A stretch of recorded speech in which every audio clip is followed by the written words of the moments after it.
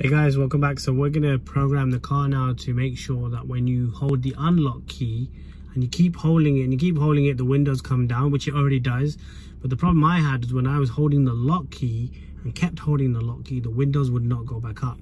So that option is actually missing from the programming on the car. So we're going to try and do that, or I'm going to show you what that was. So the OBDN2 adapter is already connected. So I'm just going to go to customizations. Yeah, please read the ECUs for me. So it's just going to run through that. Connected to the Carly app. 3 ECUs detected. Okay, so GM5 is the one we want. So GM5 coded for coding. Yeah, read from the car, please. So it's going to read the settings from the car. I have backups already installed, and Carly, the app actually does that for you.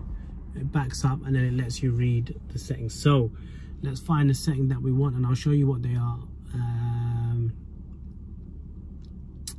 So right here you can see comfort open using remote. So that was working, but comfort close using remote was actually off.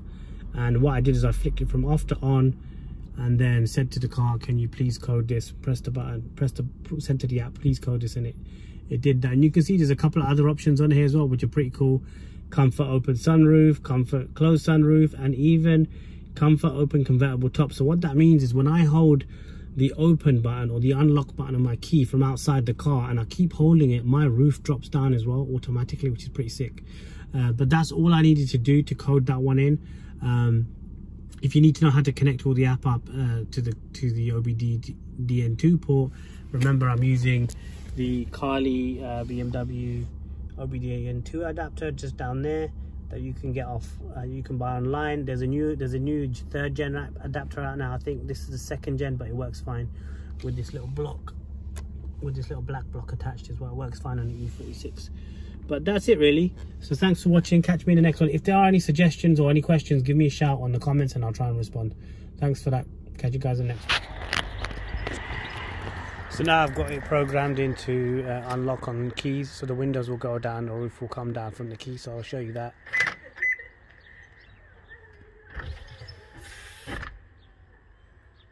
So just from holding the key like this. And this is a programmable option on the car. You just have to have it activated.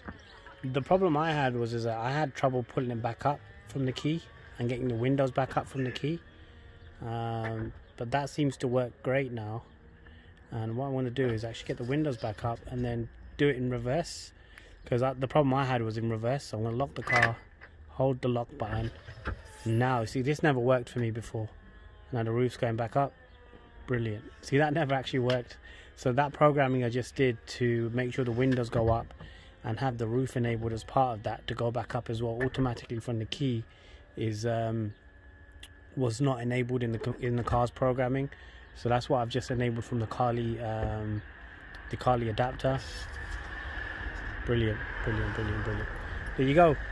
Any questions, hit me on the channel, like the video, sub the channel, and any other suggestions, recommendations, give me a shout. I know the car needs a wash. I'm going to try and get it washed now. Lockdown's a bit easing up, but I'll catch you guys in the next one. Thanks for watching.